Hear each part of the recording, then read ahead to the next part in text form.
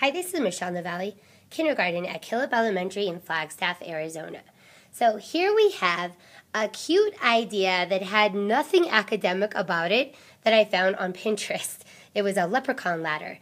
And I took the idea and turned it into a teen number counting and sequencing activity. We started with 11, of course, and went up to 20. I don't know if you can see 20 at the top of my ladder, but it's there. And we put numbers in each one. Then we ordered them, and of course, by starting at 11 and not starting at 1, we hit the standard of starting counting at a number other than 1.